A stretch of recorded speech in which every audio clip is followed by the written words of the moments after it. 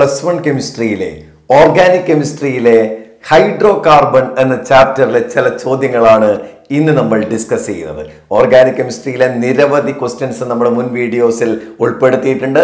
അതിൽ പെടാത്ത ചില ക്വസ്റ്റ്യൻസ് ആണ് ഇന്നത്തെ ക്ലാസ്സിൽ നമ്മൾ പറയുന്നത്. എല്ലാ പ്രിയ വിദ്യാർത്ഥികൾക്കും ഇന്നത്തെ ക്ലാസ്സിലേക്ക് സ്വാഗതം. Organic കെമിസ്ട്രിയിലെ some basic principles of organic chemistry, അതുപോലെ തന്നെ ഹൈഡ്രോകാർബൺ എന്ന രണ്ട് ചാപ്റ്ററിലെയും നിരവധി ചോദ്യങ്ങൾ മുൻ വീഡിയോസിൽ നിങ്ങൾ കണ്ട് എഴുതി നന്നായിട്ട് തയ്യാറാവണം. ഒപ്പം തന്നെ ഈ ക്വസ്റ്റ്യൻസ് കൂടി അതിൻ്റെ കൂടെ ചേർത്ത് വെക്കേണ്ടതാണ്. ഒരിക്കൽ കൂടി ഓർമ്മപ്പെടുത്തുന്നു, നിങ്ങൾ ഈ ചാനൽ ആദ്യമായിട്ടാണ് കാണുന്നതെങ്കിൽ നിങ്ങൾ ഈ ചാനൽ സബ്സ്ക്രൈബ് ചെയ്ത് സപ്പോർട്ട് ചെയ്യുക. നിങ്ങളെ കൂട്ടുകാർക്കൊക്കെ ഈ ക്വസ്റ്റ്യൻ സീരീസ് മുഴുവനായിട്ട് അയച്ചു കൊടുക്കുക. നിങ്ങൾക്ക് +1 കെമിസ്ട്രിയിൽ മുഴുവൻ മാർക്കും ലഭിക്കുന്നതിന് വേണ്ടിയിട്ട് സഹായകരമാവും. ഒപ്പം തന്നെ +2 കെമിസ്ട്രിയിലേക്ക് കടക്കുമ്പോൾ അതിൻ്റെ കുറെ ക്വസ്റ്റ്യൻസും ചാപ്റ്റേഴ്സിന്റെ റിവിഷനും ഒക്കെ നിങ്ങൾക്ക് ഈ ചാനലിലൂടെ ലഭ്യമാകും. നമുക്ക് ക്വസ്റ്റ്യൻസിലേക്ക് കടക്കാം. ഒന്നാമത്തെ ചോദ്യം ഇതാണ്: right the difference between ഹോമോളിസിസ് and ഹെറ്ററോളിസിസ്. Bond ക്ലീവേജുമായി ബന്ധപ്പെട്ട രണ്ട് പ്രോസസ്സാണ് ഹോമോളിസിസ് ആൻഡ് ഹെറ്ററോളിസിസ്. എന്താണ് ഹോമോളിസിസ്? Equal cleavage of A bond എന്നാണ്. ഒരു സിംഗിൾ ബോണ്ട് ഫോം ചെയ്യണമെങ്കിൽ 2 ഇലക്ട്രോൺസ് ആണ് അവിടെ സിംഗിൾ ഇലക്ട്രോൺ ഫോം ചെയ്യാൻ വേണ്ടിയിട്ട് ആവശ്യമുള്ളത്. ഫോർ എക്സാമ്പിൾ CH3Cl എന്ന് പറയുന്ന ഈ ഒരു സിംഗിൾ ബോണ്ട് നമ്മൾ ബ്രേക്ക് ചെയ്യുന്നു. ഈ ഒരു ഇലക്ട്രോൺ ഈ ആറ്റത്തിലേക്കും, ഹാഫ് ഹെഡ് ആരോ മാർക്കാണ്, ഫിഷ് ഹുക്ക് ആരോ എന്നൊക്കെ അതിനെ വിളിക്കും. ഈ ഇലക്ട്രോൺ ഈ ആറ്റത്തിലേക്കും പോയി കഴിഞ്ഞാൽ നമുക്ക് കിട്ടുന്ന പ്രൊഡക്റ്റ് CH3 ഡോട്ട്, ഈ ഇലക്ട്രോൺ നമ്മളിവിടെ ഡോട്ട് ആയിട്ട് എഴുതുകയാണ്, +Cl ഡോട്ട് എന്ന് പറയും. ഇങ്ങനെയുള്ള ഡോട്ടുള്ള പാർട്ടിക്കിളിനെ വിളിക്കുന്ന പേരാണ് നമ്മൾ ഫ്രീ റാഡിക്കൽസ് എന്ന് പറയും. ഡോട്ട് ഒരു ആറ്റത്തിന് മുകളിൽ അല്ലെങ്കിൽ ഒരു മോളിക്യൂൾസിന്റെ മുകളിൽ നമ്മൾ ഡോട്ട് ഇട്ട് കഴിഞ്ഞാൽ ഫ്രീ റാഡിക്കൽ എന്നാണ് ഇതിനെ നമ്മൾ വിളിക്കുന്നത്. Equal cleavage of A bond ആണ് ഹോമോളിസിസ്. As A result of ഹോമോളിസിസ് free radicals are formed. ഈ രണ്ട് പോയിന്റ് ആണ് അവിടെ മെൻഷൻ ചെയ്യുന്നത്.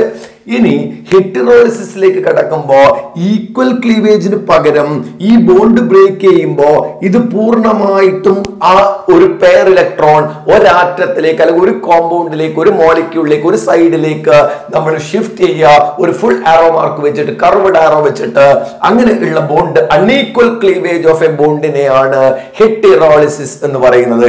അങ്ങനെ ഇത് പൂർണ്ണമായിട്ടും ഇതിലേക്ക് പോയി കഴിഞ്ഞാൽ നമുക്ക് CH3+ ഇതിൽ ഇലക്ട്രോൺ നഷ്ടപ്പെട്ടു. അപ്പൊ CH3+ CH3- ആണ് വിളിക്കുക. അയോൺസ് ആണ് ഫോം ചെയ്യുക. നേരത്തെ പറഞ്ഞു, as A result of ഹോമോളിസിസ് free radicals R form, as A result of ഹെറ്ററോളിസിസ് ions are formed എന്ന് ഓർമ്മിക്കാം. ഇനി അവിടെ തന്നെ കാർബൺ ആറ്റത്തിന്റെ മുകളിൽ ഒരു പോസിറ്റീവ് ചാർജ് വരുന്നുണ്ടെങ്കിൽ അതിനെ കാർബോകാറ്റയോൺ എന്ന് വിളിക്കും. കാർബോണിയം അയോൺ അല്ലെങ്കിൽ കാർബോകാറ്റയോൺ എന്നാണ് പറയുക. മൈനസ് ചാർജ് ഒരു കാർബണിന്റെ മുകളിൽ ഉണ്ടെങ്കിൽ ആ സ്പീഷീസിനെ പറയുന്ന പേരാണ് കാർബാനയോൺ. അപ്പൊ കാർബോകാറ്റയോണും കാർബാനയോണും. അടുത്ത ക്വസ്റ്റ്യനിലേക്ക് നമ്മൾ കടക്കും. ഇതിന്റെ ഒരു തുടർ ക്വസ്റ്റ്യൻ ആണ്: what is the order of stability of primary, secondary and tertiary free radical, carbocation and കാർബാനയോൺ? Primary, secondary, tertiary എന്താണെന്ന് നിങ്ങൾ ഓർമ്മിക്കണം. ഒരു carbon atom 3 other carbon ആറ്റത്തെ connect ചെയ്യുന്നുണ്ടെങ്കിൽ ടെർഷറി ആണ്. ഒരു carbon atom 2 other carbon ആറ്റത്തെ connect ചെയ്യുന്നുണ്ടെങ്കിൽ സെക്കൻഡറി ആണ്. ഒരു carbon atom 1 other carbon ആറ്റത്തെ connect ചെയ്യുന്നുണ്ടെങ്കിൽ പ്രൈമറി ആണ്. അപ്പൊ ഇവിടെ നിങ്ങൾ നോക്കുക, ഫ്രീ റാഡിക്കലില് ഈ കാർബൺ ആറ്റത്തെ നമ്മളൊരു ഡോട്ട്, ഇവിടെ ഫ്രീ ഇലക്ട്രോൺസ് ഇവിടെ ഉണ്ട്, 3 കാർബൺ ആറ്റത്തെ കണക്ട് ചെയ്യുന്നു. It is A tertiary free radical. അതിന് മോർ സ്റ്റേബിൾ ആയിരിക്കും CH3, CH.CH3. ഇത് സെക്കൻഡറി ഫ്രീ റാഡിക്കൽ ആണ്. അത് മോർ സ്റ്റേബിൾ ആയിരിക്കും. ഒരു കാർബൺ ആറ്റം, ഈ ഡോട്ടുള്ള കാർബൺ ഒരു കാർബണിനെ കണക്ട് ചെയ്തിട്ടുണ്ടെങ്കിൽ അത് പ്രൈമറി ആണ്. So free റാഡിക്കലിന്റെ order of stability tertiary greater than, secondary greater than primary എന്നുള്ളതാണ്. അതാണ് ഫ്രീ റാഡിക്കലിന്റെ ഓർഡർ ഓഫ് സ്റ്റെബിലിറ്റി. എന്നാൽ കാർബോകാറ്റയോൺ ആകുമ്പോൾ free റാഡിക്കലിന്റെ order of stability tertiary greater than, secondary greater than primary. Example കൊടുത്തുകൊണ്ട് explain ചെയ്യണം. ഇനി ഈ ഡോട്ടിന് പകരം ഒരു കാർബൺ 3 കാർബണിനെ കണക്ട് ചെയ്തിട്ടുണ്ട്, പ്ലസ് ചാർജും ഉണ്ട്. ഇത് ടെർഷറി കാർബോകാറ്റയോൺ ആണ്. അത് മോർ സ്റ്റേബിൾ ആണ്. CH3, CH+CH3. ഇത് സെക്കൻഡറി കാർബോകാറ്റയോൺ ആണ്. ഇത് പ്രൈമറി കാർബോകാറ്റയോൺ ആണ്, CH3CH2+. അപ്പൊ ഇവിടെ ഓർഡർ ഓഫ് സ്റ്റെബിലിറ്റി നേരത്തെ അതുപോലെ തന്നെയാണ്. കാർബോകാറ്റയോണും tertiary greater than secondary greater than primary എന്നുള്ളത്. എന്നാൽ മൈനസ് ചാർജ് വന്നാൽ കാർബൺ ആറ്റത്തെ മൈനസ് ചാർജ് ഉണ്ടെങ്കിൽ അതിന് നമ്മൾ കാർബാനയോൺ എന്നാണ് പറഞ്ഞത്. ഓർഡർ ഓഫ് സ്റ്റെബിലിറ്റി നേരെ തിരിച്ചു വരും, primary greater than secondary greater than tertiary എന്നുള്ളതാണ്. അതായത് നോക്കുക നിങ്ങൾ, CH3CH2- ഈ മൈനസ് ഉള്ള കാർബൺ ഒരു കാർബണിനെ കണക്ട് ചെയ്യുന്നു, ഇത് പ്രൈമറി ആണ്, which is more stable than secondary, that is CH3CH-CH3, secondary, which is more stable than CH3CH3 tertiary. So the order of stability of carbanion is primary greater than secondary greater than tertiary. മൂന്നാമത്തെ ചോദ്യം, draw the hyper conjugated structure of CH3CH2+. അപ്പൊ എന്താണ് hyper conjugation? ഒരു കാർബണിനും ഹൈഡ്രജനും ഇടക്കുള്ള CH sigma ബോണ്ടിന്റെ migration ആണ്, sigma ബോണ്ടിന്റെ shifting ആണ്, migration ആണ് hyper conjugation. അത് CH സിഗ്മ ബോണ്ട് ആണ്. അത് ഏതിനെ കണക്ട് ചെയ്യണം? ഒന്നിക്കൽ ഒരു ഡബിൾ ബോണ്ടഡ് കാർബണിനെ കണക്ട് ചെയ്യണം, അല്ലെങ്കിൽ ഒരു പോസിറ്റീവ് ചാർജുള്ള കാർബണിനെ കണക്ട് ചെയ്യണം. ഇവിടെ പോസിറ്റീവ് ചാർജുള്ള കാർബണിനെ കണക്ട് ചെയ്യുന്ന 3 CH ബോണ്ട് ഉണ്ട്. CH3കകത്ത് CH എന്ന് 3 ബോണ്ട് ഉണ്ട്. അവരാണ് ഹൈപ്പർ കോൺജുഗേഷനിൽ പങ്കെടുക്കുക. അപ്പൊ 3 സ്ട്രക്ചർ നമുക്ക് അവിടെ വരക്കാം. അതായത് ശ്രദ്ധിക്കുക, ആ CH2+ ആണ്, ആ പ്ലസ് ഉള്ള കാർബണിനെ കണക്ട് ചെയ്യുന്ന CH ബോണ്ട് ആണ്, 3 എണ്ണമാണ് ഉള്ളത്. അപ്പൊ ഇവിടെ ഈ ബോണ്ട് ഇങ്ങോട്ടേക്ക് ഷിഫ്റ്റ് ചെയ്യുക. ഈ CH ബോണ്ട് മൂവ് ചെയ്താൽ നമുക്ക് കിട്ടുന്ന സ്ട്രക്ചർ ഇതാണ്. ശ്രദ്ധിക്കണം, C ഇവിടെ ബോണ്ട് ഇല്ല, അപ്പൊ അവിടെ ഒരു H+ എന്ന് വരും. ബോണ്ട് ഇല്ല, H+ എന്ന് വരും.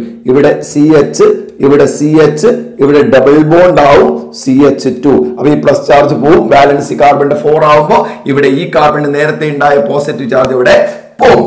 ഇനി രണ്ടാമത്തെ സ്ട്രക്ചർ നിങ്ങൾ നോക്കുക. ഈ കാർബൺ ഇപ്പുറത്തുള്ള CH ബോണ്ട് ഷിഫ്റ്റ് ചെയ്താൽ ഇവിടെ H+ വരും. അടുത്ത സ്ട്രക്ചർ നോക്കാം, H+ ഇവിടെ വരും, C ഇവിടെ H ഉണ്ട്, അതിന് മാറ്റമില്ല. ഇവിടെ ഈ മുകളിലും താഴെയുള്ളതിന് മാറ്റമില്ല. ഈ H ആണ് ഷിഫ്റ്റ് ചെയ്തത്, അപ്പൊ ഇവിടെ ഡബിൾ ബോണ്ട് CH2 എന്ന് വരും. ഇനി ഇത് ഷിഫ്റ്റ് ചെയ്ത് കഴിഞ്ഞാൽ, ഈ CH ഷിഫ്റ്റ് ചെയ്ത് കഴിഞ്ഞാൽ C ഇവിടെ H+ വരും, ഇവിടെ CH, ഇവിടെ C ഡബിൾ ബോണ്ട് CH2. അപ്പോ ഇവിടെ 3 ഹൈപ്പർ കോൺജുഗേറ്റഡ് സ്ട്രക്ചർ അവിടെ വരക്കാം. അപ്പൊ ഇത് പ്രൈമറി ആണ്, പ്രൈമറി കാർബോകാറ്റയോൺ ആണ്. ഇനി സെക്കൻഡറി വരുമ്പോ ഇത് ഈ ടൈപ്പ് കാർബോകാറ്റയോൺ എടുത്താൽ ഈ 3 CH-ഉം ഈ 3 CH-ഉം നമുക്ക് വരക്കാൻ വേണ്ടി അപ്പൊ 6 ഹൈപ്പർ കോൺജുഗേറ്റഡ് സ്ട്രക്ചർ വരക്കാം. ടെർഷറി ചോദിച്ചു കഴിഞ്ഞാൽ ഇവിടെ 3 എണ്ണം വരക്കാം, ഇവിടെ 3 എണ്ണം വരക്കാം, ഇവിടെ 3 എണ്ണം, അങ്ങനെ 9 സ്ട്രക്ചർ ഹൈപ്പർ കോൺജുഗേഷൻ വരക്കാം. അതുകൊണ്ടാണ് ഇത് മോർ സ്റ്റേബിൾ ആവുന്നതൊക്കെ റീസൺ വേണമെങ്കിൽ കൊടുക്കാൻ വേണ്ടിയിട്ട് കഴിയും. നാലാമത്തെ ക്വസ്റ്റ്യൻ ഇതാണ്, draw the Cs and trans isomers of ബ്യൂട്ട്-2-ene എന്നാണ് ചോദ്യം. അതായത് ബ്യൂട്ട്-2-ene സിസ് ആൻഡ് ട്രാൻസ് ഐസോമേഴ്സ് ക്വസ്റ്റ്യൻ വന്നു കഴിഞ്ഞാൽ സിസ് isomerism trans isomerism geometrical isomers ആണ്. ഐഡന്റിക്കൽ ഗ്രൂപ്പ്സ് സെയിം സൈഡിൽ വന്നാൽ അതിനെ സിസ് ഐസോമർ എന്ന് പറയും. ഐഡന്റിക്കൽ ഗ്രൂപ്പ് ഓപ്പോസിറ്റ് സൈഡിൽ വന്നാൽ അതിനെ ട്രാൻസ് ഐസോമർ എന്നും പറയാം. അപ്പൊ ഇവിടെ നിങ്ങൾ ഓർമ്മിക്കുക, ബ്യൂട്ട്-2-ene structure 4 carbon ആറ്റമാണ്. Second carbon ആറ്റത്തിന് double bond വരും. നോക്കുക, 4 കാർബൺ ആറ്റം 1 2 3 4, അതിന് സെക്കൻഡ് കാർബൺ ഡബിൾ ബോണ്ട്. നമ്മുടെ സിസും ട്രാൻസും വരക്കുമ്പോൾ ഡബിൾ ബോണ്ട് എടുത്ത് എഴുതുക. C ഡബിൾ ബോണ്ട് C നമ്മൾ എടുത്ത് എഴുതുക. ബാക്കി 4 വാലൻസി ആണ്. ഒന്ന് H ആണ്, ഒന്ന് H ആണ്, ഒന്ന് CH3 ആണ്. അതേപോലെ ഇവിടെയും ഒന്ന് H ആണ്, മറ്റൊന്ന് CH3 ആണ്. ഇനി ഐഡന്റിക്കൽ ഗ്രൂപ്പ് സെയിം സൈഡ് ആയതുകൊണ്ട് ഇതിനെ സിസ് ഐസോമർ എന്ന് പറയും. രണ്ടാമത്തെ എഴുതുമ്പോൾ H-ഉം CH3 ആണ്. സെക്കൻഡ് കാർബൺ ആറ്റത്തെ നമ്മൾ ഷിഫ്റ്റ് ചെയ്ത് കഴിഞ്ഞാൽ CH3-യും H-ഉം വരും.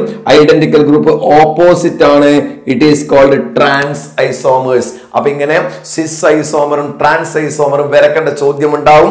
നേരത്തെ നമ്മുടെ സ്ട്രക്ചറൽ ഐസോമറിസവും കൺഫർമേഷൻ ഒക്കെ വരുന്ന ചോദ്യങ്ങൾ മുൻ വീഡിയോസിൽ നമ്മൾ ചെയ്തിട്ടുണ്ട്. അപ്പോൾ ഓർഗാനിക് കെമിസ്ട്രിയിലെ മുഴുവൻ ക്വസ്റ്റ്യൻസ് നിങ്ങൾക്ക് ചെയ്യാൻ വേണ്ടി സാധിക്കും. നന്നായി എഴുതി തയ്യാറാവുക. ഇന്ന് നമ്മൾ ഡിസ്കസ് ചെയ്ത ചോദ്യങ്ങൾ ഒന്ന് കുറച്ചുകൂടി ഡെപ്തിൽ വരുന്ന ചോദ്യങ്ങളാണ്. അതായത് നന്നായി എഴുതി പഠിച്ചാൽ മാത്രമേ അത് ചെയ്യാൻ വേണ്ടി നിങ്ങൾക്ക് കഴിയൂ. മുഴുവൻ മാർക്കും ഓർഗാനിക്കിലെയും അതുപോലെ കെമിസ്ട്രി പരീക്ഷയിലെ മുഴുവൻ ക്വസ്റ്റ്യൻ സീരീസും കണ്ട് നിങ്ങൾക്ക് നേടാൻ വേണ്ടി കഴിയട്ടെ എന്ന് ആശംസിക്കുന്നു. അടുത്ത ക്ലാസ്സിൽ നമുക്ക് വീണ്ടും കാണാം.